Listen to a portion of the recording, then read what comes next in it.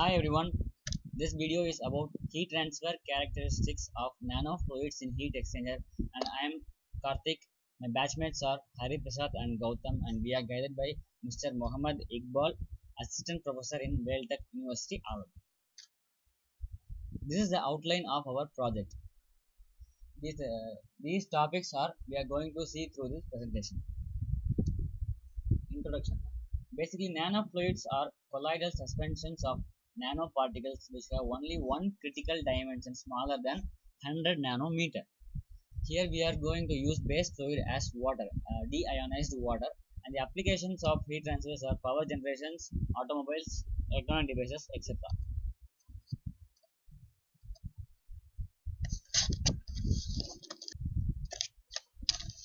And this is our abstract.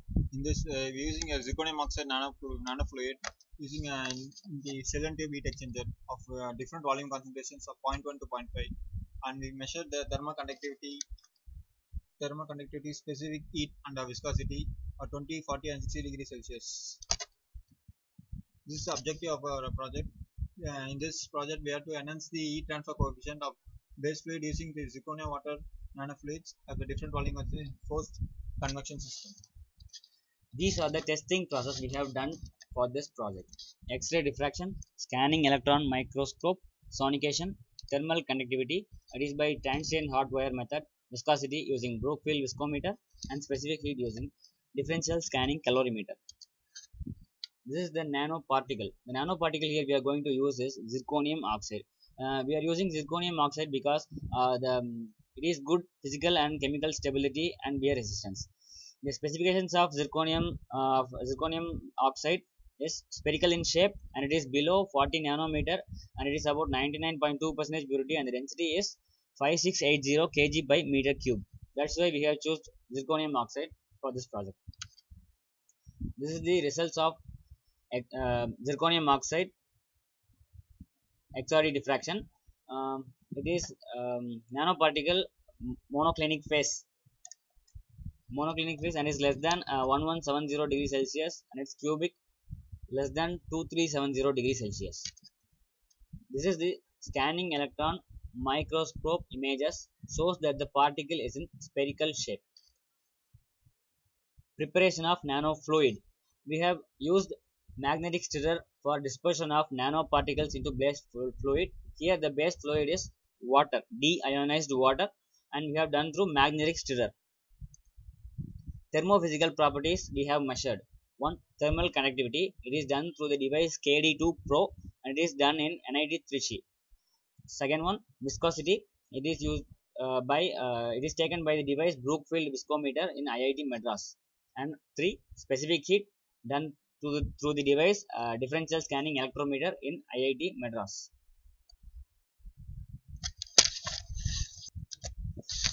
This is a KD2 Pro thermal analyzer, which works on the principle of transient hot wire method.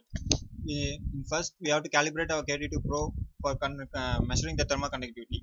The calibrations of the KD2 Pro is done using the water and the glycerin, and we got the results of the calibration. This is for measuring our thermal conductivity of our nanofluid ZrO2, and we got our results for 0.2, 0.3 and shown here. And this is a KD2 Pro result against the volume concentration against thermal conductivity, and it shows the increment in a linear increment in thermal conductivity against the volume concentration. And this is the effective thermal conductivity versus volume concentration. Here we used the two treated models like Maxwell Granite model and Hamilton Crossan model. This is for viscosity result. Viscosity of dynamic viscosity versus temperature and kinematic viscosity versus temperature, and it's done against the temperature of 20 to 60 degrees Celsius. This is for a result on a DSC, and we got results against the temperature, and we shown here. And this is for temperature the density, and it shows decrease in density against the temperature increase. This is the experimental setup. The blue box is cell and tube heat exchanger, and this is the setup we have done the successfully done with zirconia and water as a base fluid. Zirconium is a nanoparticle, and the drawbacks is only leakage problem. That's it. And this is a result of experimental setup, and we got the increment in heat transfer coefficient against the volume concentration, and it shows the linear increment in heat transfer coefficient against the volume concentration.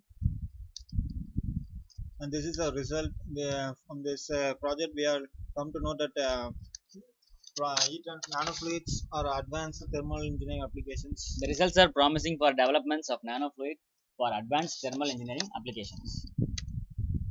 This is the schedule of our project. We have done through the schedule. Thank you. Thank you.